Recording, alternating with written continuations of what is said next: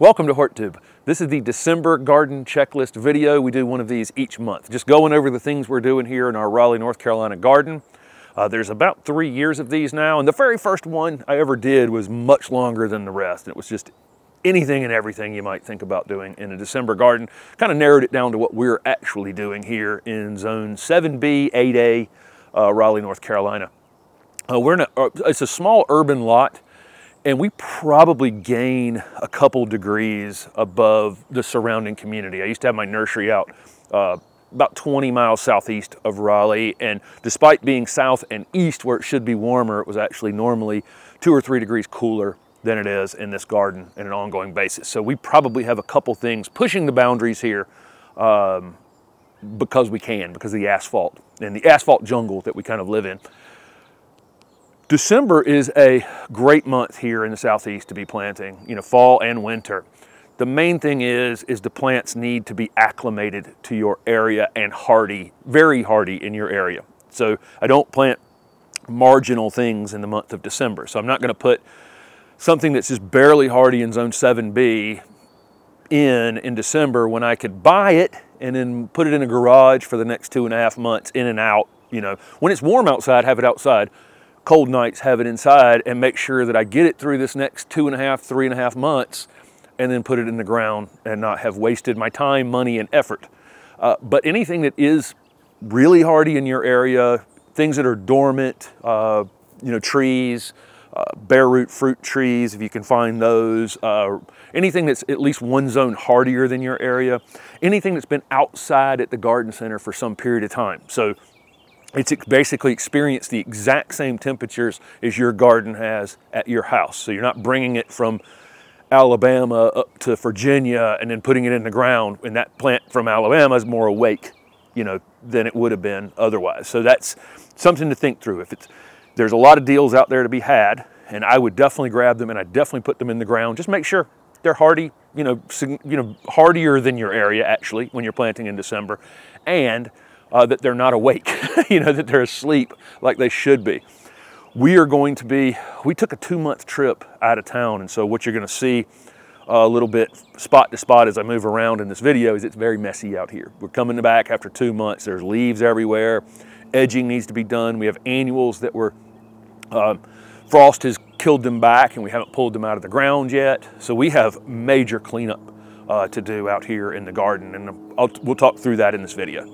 The other thing you'll find while you're shopping is there's probably very interesting, colorful conifers, colorful foliage plants that look great in the wintertime, like this golden Oakland holly that's in that container right there.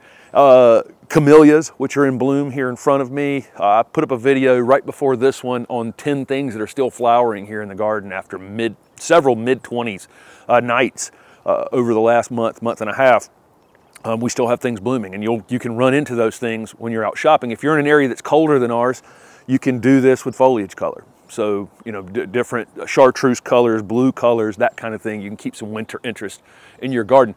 Normally by now I would have already planted snapdragons, dianthus, pansies, that kind of thing. We were out of town.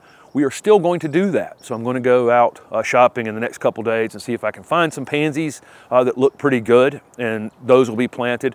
We also have a couple boxes of bulbs, and this is about the time we normally are sticking bulbs in the ground, maybe a little later than I normally stick most of them in the ground. But so you'll see that over the next few weeks. But if there's any deals to be had, with bulbs that are remaining, winter annual plants, if you're in the South, if those deals are out there, grab them for sure. And definitely be on the lookout for things that can make your garden more interesting through the winter months. Normally we have 3 rounds of vegetables in our vegetable garden here in Raleigh.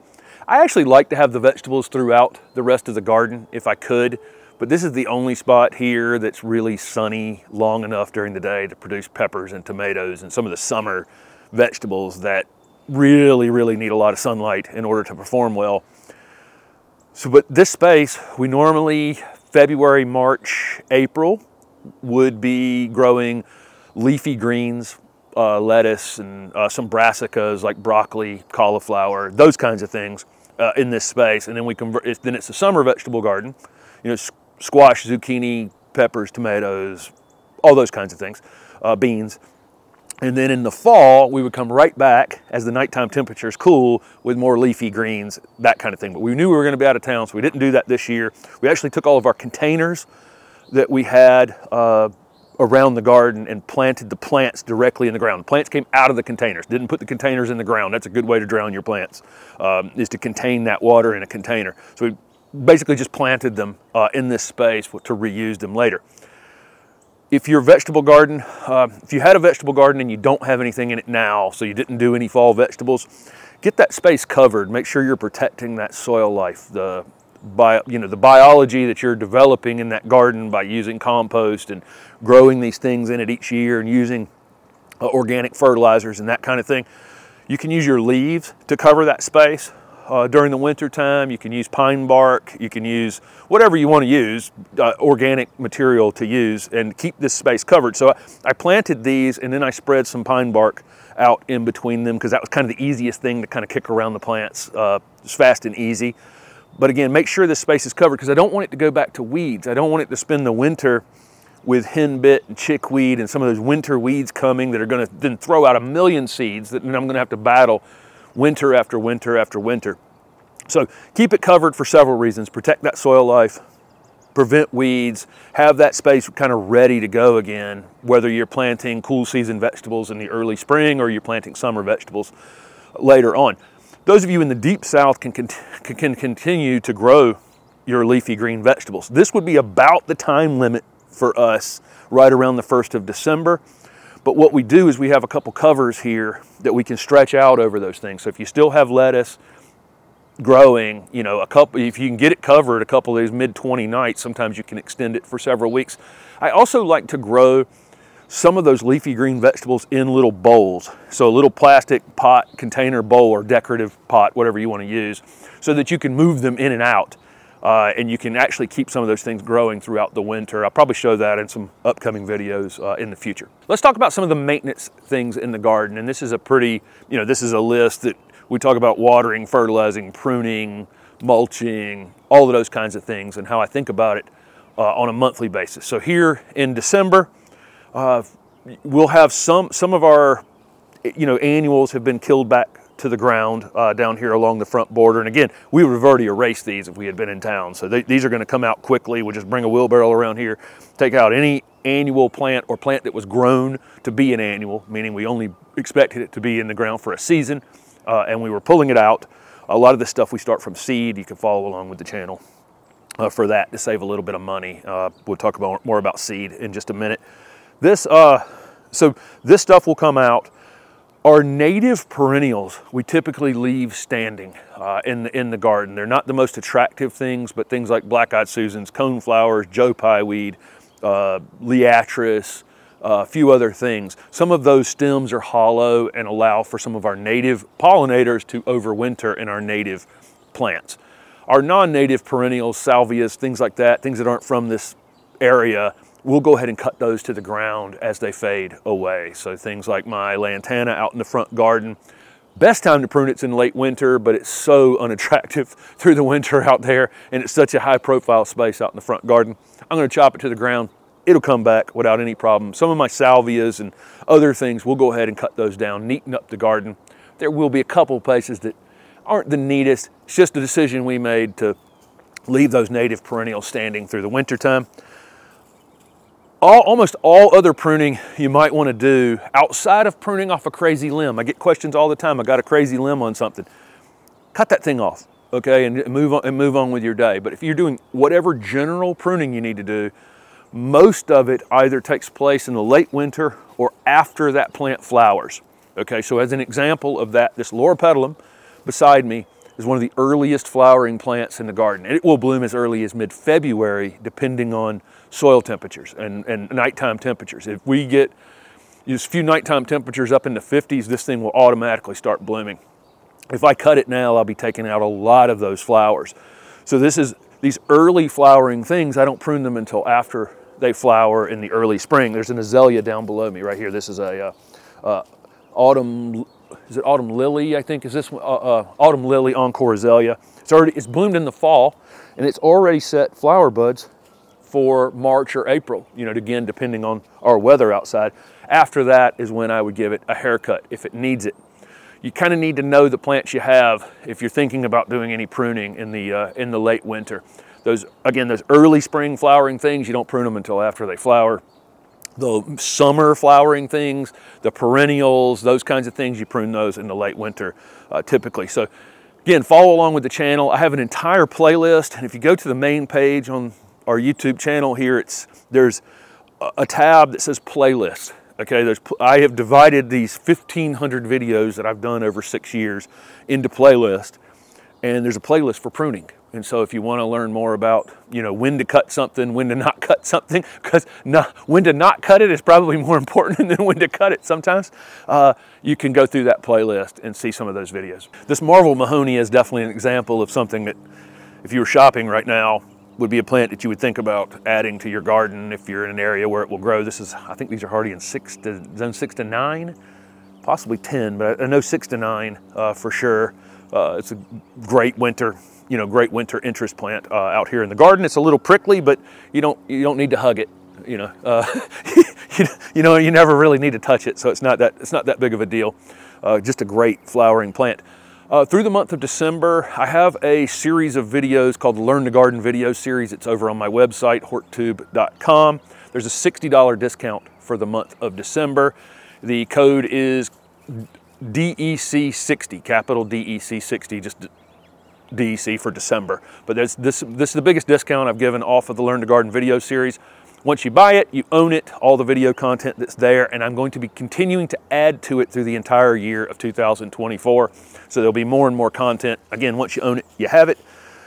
The other maintenance things that we have going on in the garden, number one is there are leaves everywhere out here. We got a big giant white oak back here that drops lots and lots of leaves, and it drops them too thick back in this garden space. So I'll go through here with a rake, thin these leaves out, actually take them down to the driveway. There's gonna be a video coming up about that.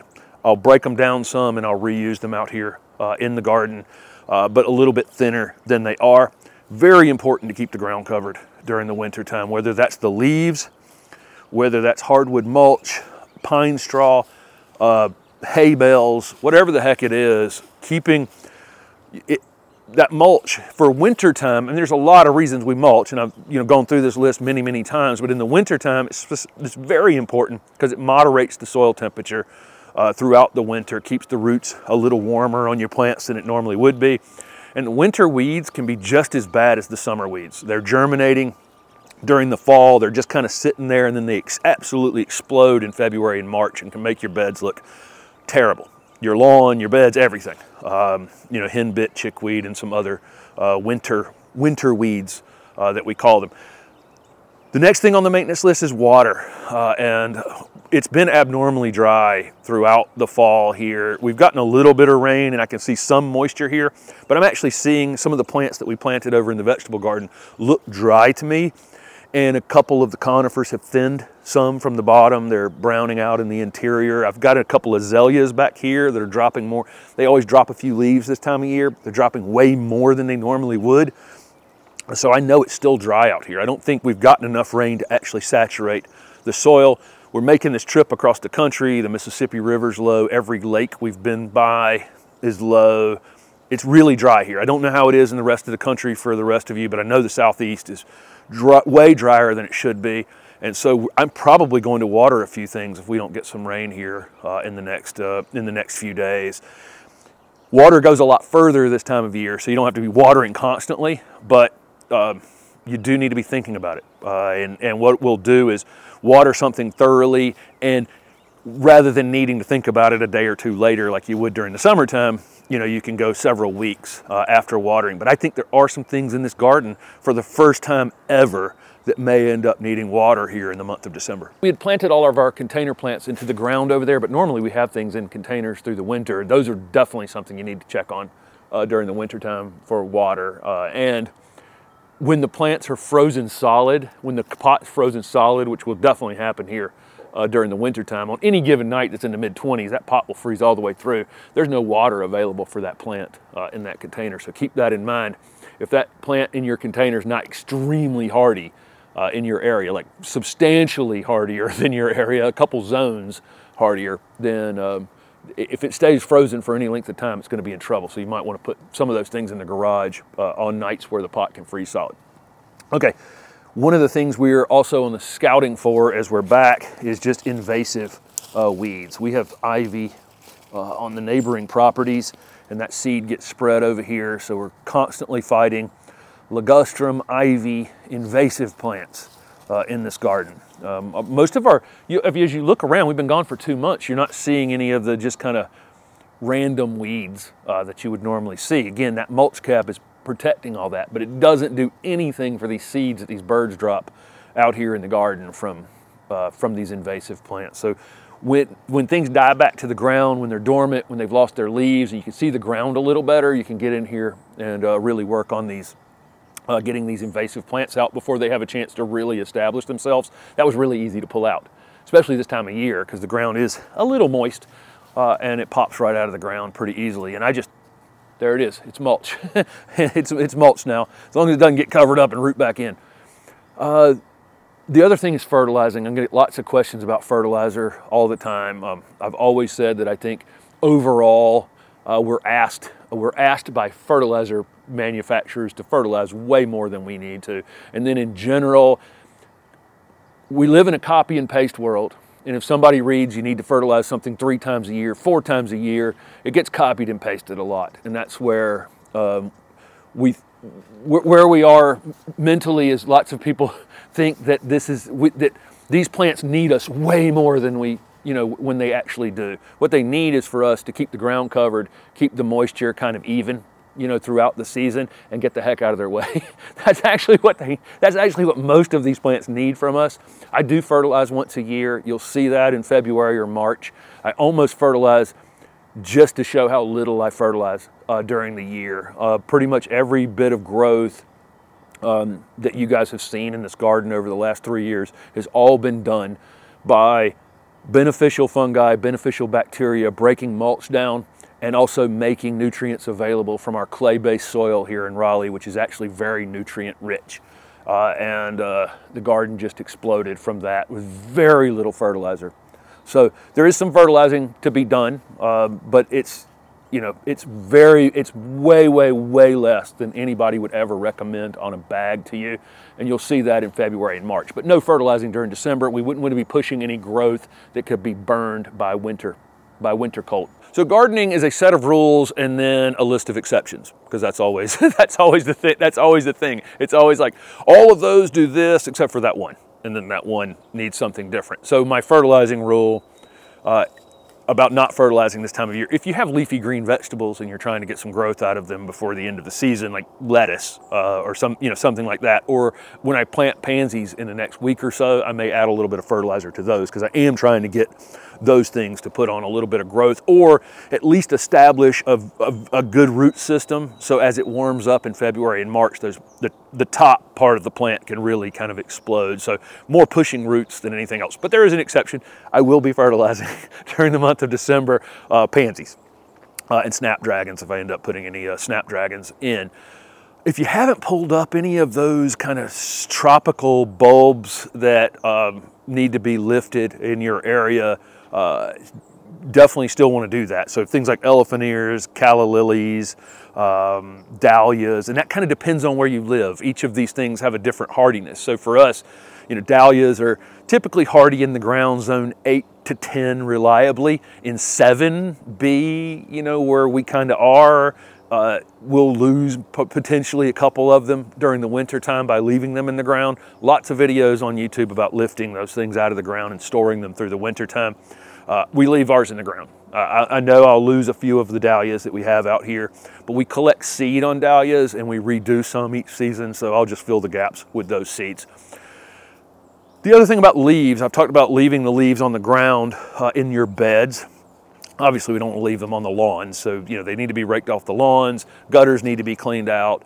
There's just general maintenance like that I need to do out here to get those things, get this all cleaned back up, because it looks like a mess out here. Underneath this is a beautiful garden, but it definitely looks like a mess, and so I think overall the biggest thing in December is doing maintenance and doing planning and getting yourself prepared for the spring season. And also, if you have any kind of hardscape projects, patios, walls, fences, those kinds of things, it's certainly easier to put on layers and go out and work in the cold than it is in the heat of the summer when it's, you know, flat out dangerous when it's 95 degrees outside sometimes. Part of this early December planning that I'm talking about is making sure that hoses aren't going to freeze, you know, disconnecting hoses from the house. I'll pull out my lawnmower and change the oil in it, get the blade sharpened on it or sharpen it myself, do some of that tool maintenance, just being ready, you know, being ready for spring to come back around. I'm also going to be ready for the worst of the winter temperatures. I don't care what the new zone map says about what zone you're now in. The zone map is an average low temperature, okay? So you can have the coldest winter in a century in a 10-year span and then have 9 warm winters and end up with the zone map saying that you're in a slightly warmer area, okay? But that one winter that was the coldest winter in 100 years could have killed lots of the plants in your garden. So keep that in mind, that again, I don't care what that zone map is telling you about your new, I'm now in zone 8A instead of 7B and I can grow all these zone 8 things. You need to be prepared to cover those things, okay? So the things that we're pushing the limits on out here, I have enough sheets, blankets, towels, pillowcases, shade protection, frost protection blankets. We have a whole stack of stuff out here in the shed that we can pull out at any given time if we get an abnormally cold night. So as long as my nights are, you know, above 15 degrees or so Fahrenheit here in Raleigh, everything in this garden will be pretty much fine. Once it starts to drop below that, I know the plants out here that I'm pushing the boundaries on, and we have covers for those. One of the biggest planting things we have to do right now is seed. We do a lot of the annuals from seed, the flowering annuals from seed, and also our vegetable garden from seed. We haven't done our seed shopping like we have in the past, and so I need to gather those things up because February and March we'll be starting lots of things from seed if you're following along with the channel. Saves a lot of money, and we can really go all in on so much color out here in the garden and not, you know, not break the bank, break the bank doing that. Easy for me to say. We did a video on earlier this year on tools we couldn't live without. So Steph showed the tools that she likes to garden with, and I showed the tools that I like to garden with. I'm going to link that video down below. You can go back and watch that. So if you're giving gifts, and if you're a man and you're giving gifts to a woman or wife or girlfriend or whatever, or a woman giving them to a man, maybe you can see the difference in the tools that we could use in the garden physically. In the garden, and then those tools are linked down below that if you're interested in those. If you want to give the Learn to Garden video series as a gift, you can just sign up for it under your email address, and then it allows you to change the email address after you've given it as a gift so that person can log in to it in the future. So thank you for considering the Learn to Garden video series, and thank you for following along with the channel. And if you're following the channel, you can see us during the month of December doing a lot of the things that I just talked about in this video. Thanks for watching.